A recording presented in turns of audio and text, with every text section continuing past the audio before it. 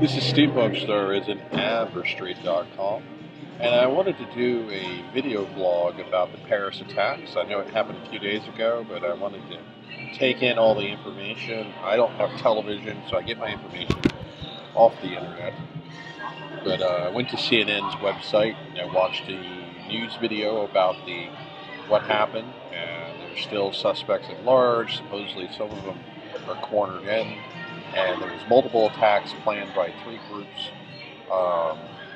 some of them being suicide bombers, some of them being gunmen, and there was one guy from Syria. I think it was 6 suspects. One guy from Syria, but there was people from one guy that was a French citizen, and a couple people that were Belgium, or at least a few, I think. But they were mostly Europeans of Arab descent.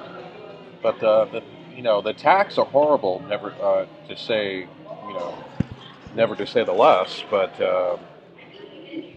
the thing I'm worried about, I look on Facebook to stand with France, and the French president now saying that they are at war and they're going to be launching airstrikes, I guess, against ISIS.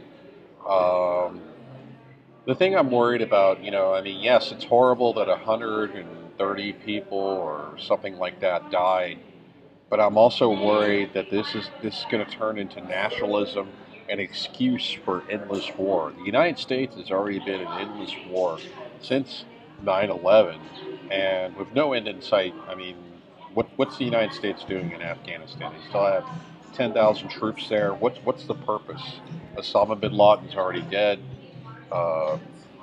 Supposedly less than 50 Al-Qaeda members left there that are still fighting. So what's the purpose? What good is it for endless war? It only benefits the defense contractors, the defense industry.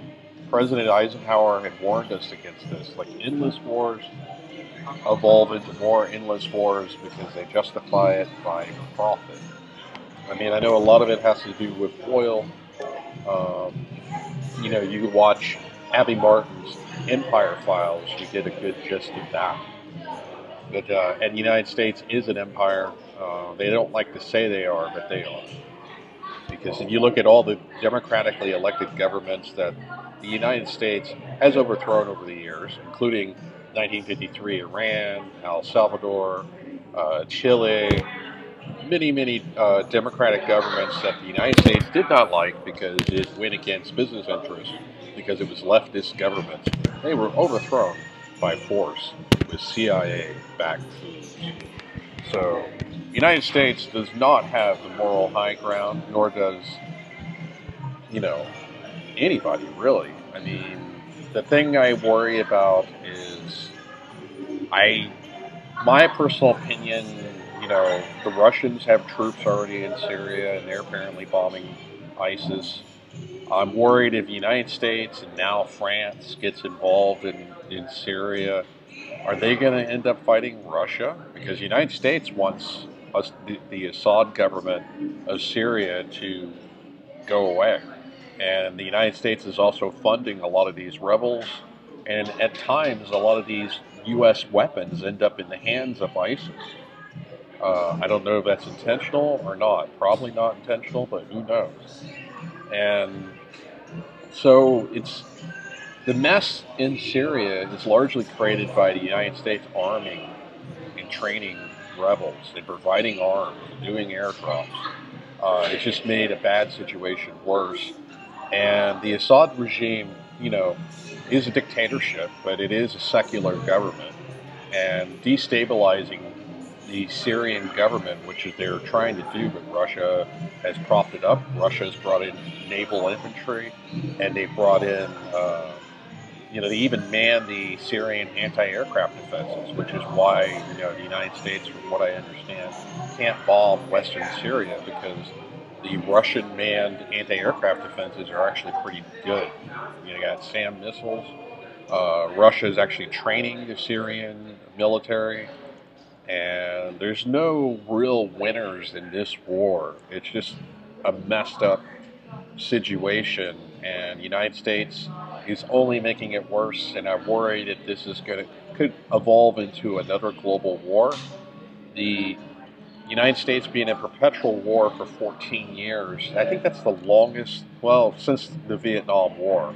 The longest time since the Vietnam War, the United States has been at war this long. But with the Vietnam War, the United States was proactively involved from 1965 to 1975. Actually, longer than the Vietnam War, because the United States has been at war since 2001, and now 2015, 14 years later, there is no end in sight. There is a historical parallel to this, and that is the Empire of Japan. A lot of people, if you know your history, you'll remember that Japan, when they attacked the United States on December 7th, 1941, they had been at war for 10 years prior. You know, they had invaded Korea and Manchuria in 1931. Why did Japan invade Asia? Why did Japan invade the Pacific? Because they were short on resources.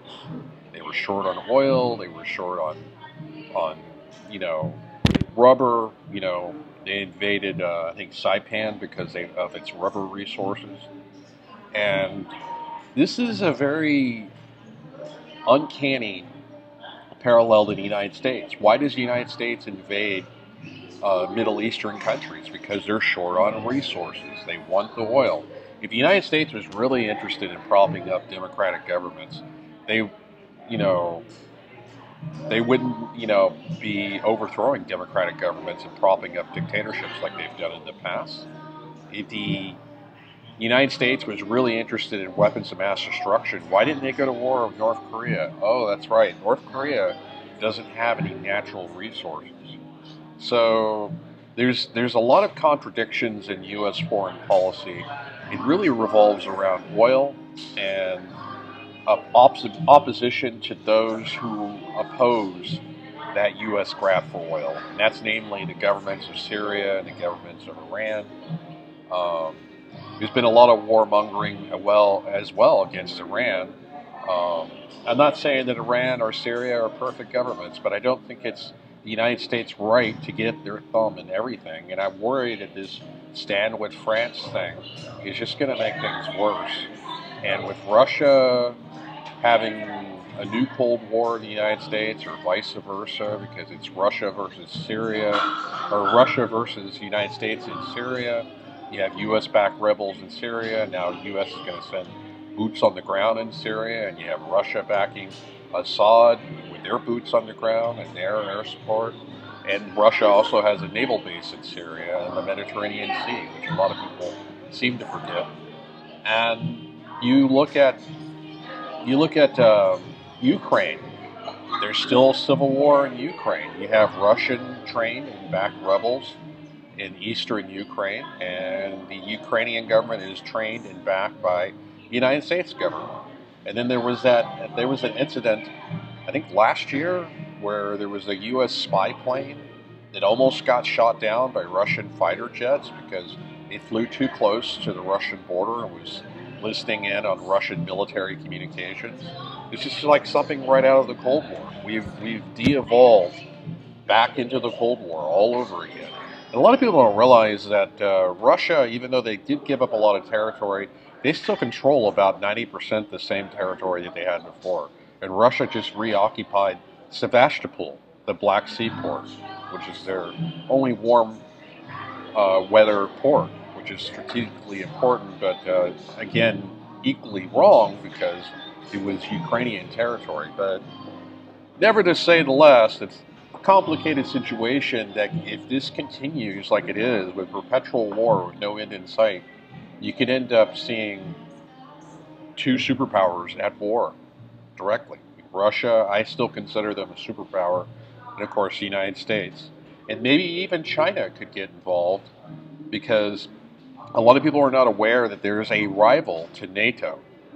And no, it's not the Warsaw Pact, because they're defunct.